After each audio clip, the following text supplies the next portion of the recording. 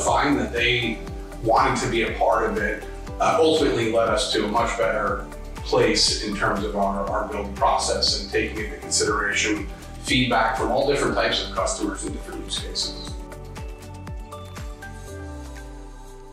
Put the mission first, and that is absolutely the right thing to do for the mission and for the taxpayer. So we know and we have proven that we can do well by doing good. For us, adoption is mission.